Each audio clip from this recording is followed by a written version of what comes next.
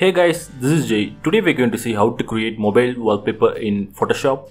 Before getting started, you can download the project files, link in the description. With the project files, it will be much easier for you to follow this tutorial.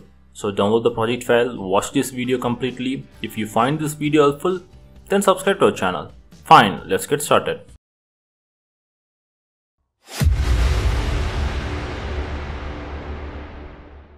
First, we are going to create a new canvas in Photoshop.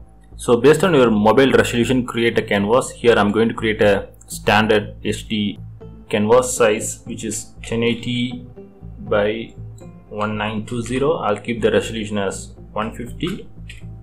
So canvas is ready. Next we are going to create a solid background. For that, I'll create a layer, go to color picker, select black, fill the color.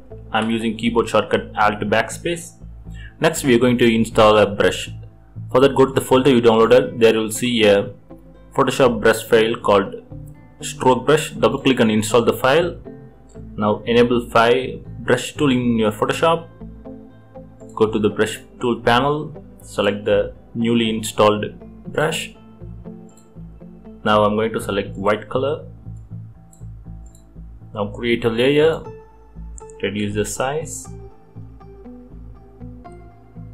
give a double click. Okay, so this one I'm going to act as an image holder. So next, go to the folder you downloaded, open the image inside Photoshop. You can use your image. I'm going to use this model image. Drag and drop the image inside canvas.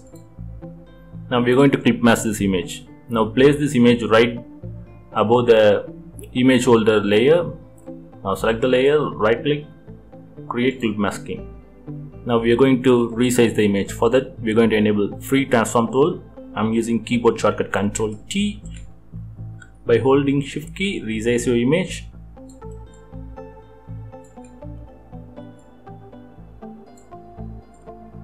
I'll settle with this one. Okay.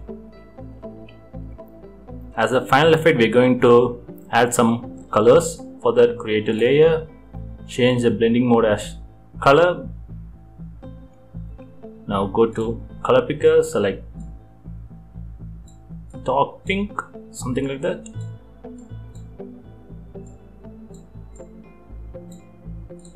Now enable brush tool, select soft round brush.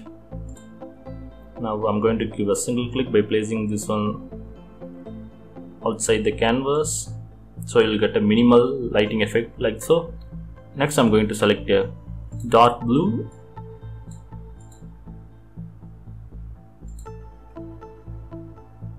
So wallpaper is ready. Next, all you got to do is save the file. Go to file, export, and save the file as PNG file so that your image quality will be much better.